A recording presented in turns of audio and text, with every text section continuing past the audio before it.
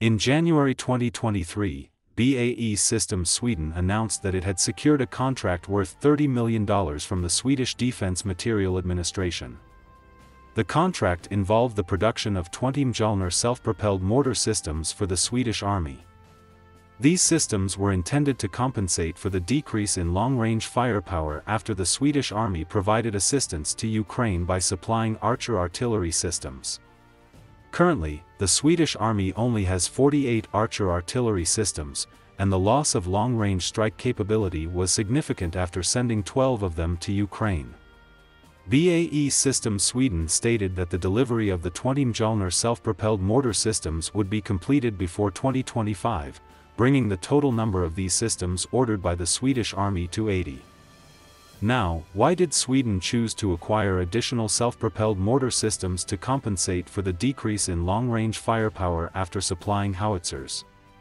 The self-propelled mortar system in question is nicknamed Mjölner, which translates to Thor's hammer in English. Does its firepower live up to its name?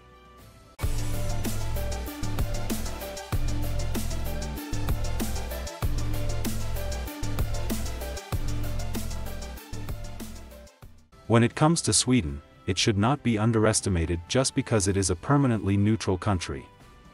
Sweden has one of the largest armed forces in the Nordic region, particularly the Swedish Army. Its main force consists of 110 STRV-122A main battle tanks based on the German Leopard 2A5, and it is also equipped with 354 CV90 infantry fighting vehicles of various types. In terms of long-range firepower, the Swedish Army currently has 48 Archer artillery systems and 40 Amos twin-barrel self-propelled mortars. On January 18, 2023, Sweden announced that it would provide Ukraine with a batch of weapons worth a total of $419 million, including 50 CV90 infantry fighting vehicles, 12 Archer artillery systems, NLAW anti-tank missiles, mine-clearing equipment, and light weapons. This meant that the Swedish Army suddenly lost a quarter of its long-range firepower. So why didn't Sweden choose to replenish the Archer artillery systems? It was deemed too expensive. Let's take a look at the Archer system. It is considered one of the most advanced wheeled self-propelled artillery systems in the world and is often referred to as the Cannon King of the North. However, such formidable performance comes at a high cost. The unit price of an Archer self-propelled howitzer is as high as $4.5 million. When considering the accompanying ammunition and support vehicles, the total system price easily exceeds $5 million. This has led buyers like Norway and India to abandon their orders. Currently, Sweden is the only user of the Archer system, and the reduction in orders has further worsened the production capacity. Even if Sweden were willing to pay a high price for additional units, the production capacity would not be able to fill the gap in long-range firepower in the coming years. But in an era where 155mm artillery shells and 1,000 kg bombs are commonplace, can mortar firepower be compared to howitzers? This brings us to the different roles of the two. Although mortars have a shorter range compared to howitzers, they excel in terms of rate of fire and trajectory flexibility. Mortars use spin-stabilized projectiles with a spindle-shaped tail fin. The low initial velocity of such projectiles results in increased drag after the propellant energy is spent, causing the impact angle to be close to vertical. This is especially true when firing at high angles, where the impact angle is almost perpendicular. As a result, mortars have a significant trajectory curvature. Furthermore, mortars have lower chamber pressures compared to howitzers.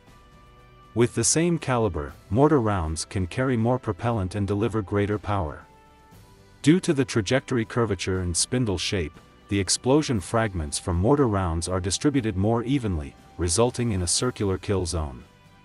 On the other hand, howitzer rounds have a flatter trajectory, and the shells explode at a certain angle upon impact, creating a rectangular kill zone. Some fragments may bury themselves in the ground, causing ineffective kills.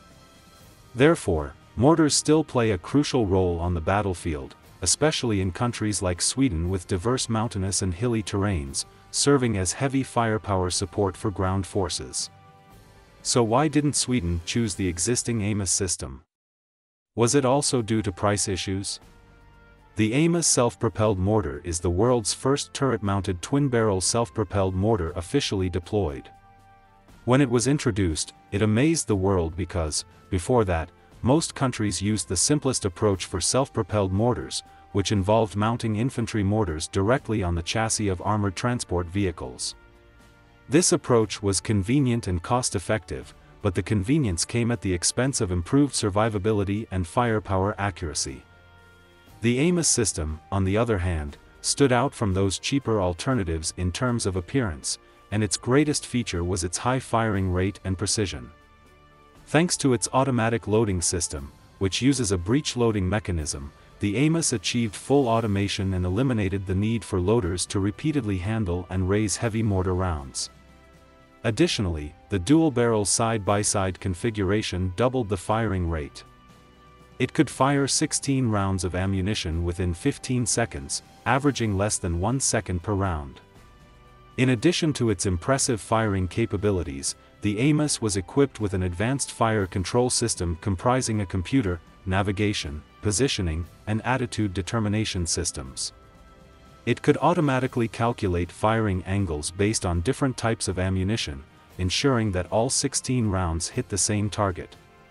The turret design allowed for 360-degree firing, enhancing both its protective capabilities and firing flexibility. However, such outstanding performance comes at a high cost. The Amos self-propelled mortar is even more expensive than the Archer self-propelled howitzer. The unit price of the Amos is $6.8 million, compared to the Archer's $4.5 million. While the Amos offers advanced capabilities, its cost is a significant factor to consider. On the other hand, Mjölner, or Thor's hammer, is different. It can be seen as a simplified version of the Amos and was introduced by Sweden in 2019 as a more affordable alternative. Its structure is more reliable and cost-effective. According to a contract signed in 2016 between the Swedish Defence Materiel Administration and BAE Systems, the Swedish Army purchased 40 Mjölner systems for a total price of 575 million Swedish krona, or approximately $68 million. This translates to an average unit price of $1.7 million, which is only one-fifth of the Amos's price. The Mjölner retains the dual-barrel 120mm mortar design of the Amos. However, many people are surprised when they first see the Mjölner because it appears to have 4 barrels. From an external perspective, the modular does indeed look like it has 4 barrels, but the 2 tubes located on the upper part are not actually barrels, they are ammunition loading devices. This is one of the simplifications made in the Mjölner compared to the Amos. Unlike the Amos, which uses a breech loading mechanism, the Mjölner is equipped with 2 front-loading 120mm mortars. During the loading process, the loading devices sync, allowing the loader inside the vehicle to place the mortar rounds into the loading devices. Then the loading devices rise again. At a certain height, the rounds are pushed into the 2 lower barrels, and the mortar rounds slide into the bottom of the barrels, where they are fired upon impact with the firing pin. Traditionally, self-propelled mortars that use front-loading mechanisms would have an open turret design to accommodate manual loading operations. However, such self-propelled mortars have poor sealing and lack defense capabilities. In order to perform front-loading operations in a closed turret, BAE Systems designed the Mjölner to have the appearance of a 4-barreled self-propelled mortar, while in reality, it is a product with only 2 barrels. This unique design is a compromise between sealing and loading methods.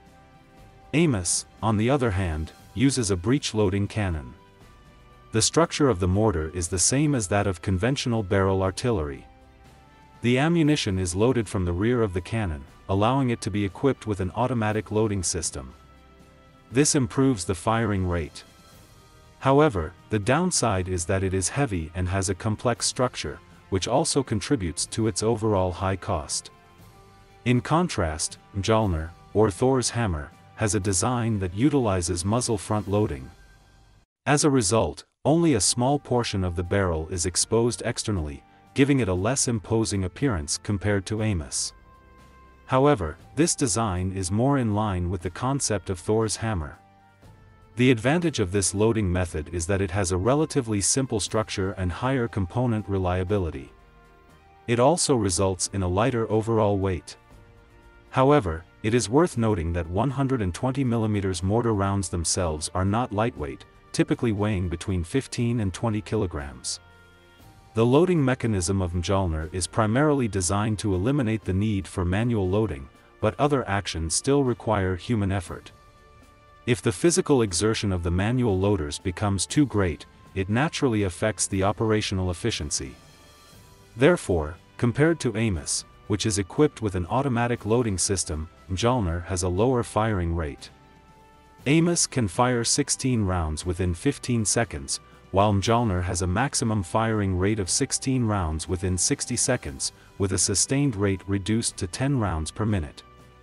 The advantage of this modification, if we were to mention one, is that it saves money.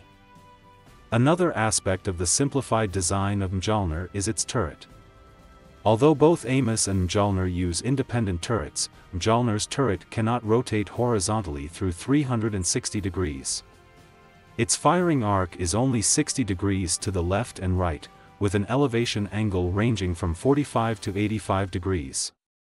This design reduces its flexibility in combat but simplifies production and lowers manufacturing costs. Additionally, since Amos's turret requires full rotation like a tank, it is equipped with a personnel basket compartment underneath the turret. However, this structure is not needed for Mjölner, resulting in a larger internal space within the vehicle. The 56 rounds of 120 mm mortar ammunition carried by Mjölner are stored in the rear compartment of the turret, providing spacious room for the personnel inside the turret and ensuring safer ammunition storage. This enhances the overall survivability of the vehicle, with the ability to carry a maximum of 104 rounds in extreme conditions, stored in various locations such as the vehicle hull and rear ammunition racks. When ammunition replenishment is required, the rear hatch of the turret can be opened for operations. The Mjölner's turret is also equipped with a fire control system, but for cost reduction purposes, its fire control system does not support mobile firing capability or the ability to hit the same target with multiple rounds simultaneously. Additionally, the navigation system is replaced with Sweden's own cost-effective version of the POS2 navigation system. As for other aspects, there isn't much difference. Both can use Sweden's CV90 infantry fighting vehicle as the chassis. However, Amos has two chassis options, tracked and wheeled, to meet different requirements. The Finnish army chose their domestic Patria wheeled armored vehicle as the chassis, while Sweden selected the CV90 tracked infantry fighting vehicle. The tracked version has a slightly slower maximum speed but better cross-country mobility, making it more advantageous in muddy terrain. The wheeled chassis has a higher maximum speed on roads, providing enhanced tactical mobility. However, due to the weaker load-bearing capacity of the wheeled chassis, additional turret suspension devices are required. Following the principle of saving money, Mjölner currently only has the CV90 tracked infantry fighting vehicle as its chassis option. In terms of protection, in addition to the basic armor, it can be equipped with additional ceramic armor, which can withstand attacks from 14.5 mm armor-piercing rounds. As for the ammunition fired, both Mjölner and Amos can fire various types of 120 mm mortar rounds, including anti-armor high-explosive rounds and STRX infrared terminal-guided mortar rounds. Therefore, in terms of the most crucial artillery firepower, both systems are comparable. However, they do have their drawbacks. One of is the relatively slow flight speed of mortar rounds, making them susceptible to detection by enemy counter-artillery radars.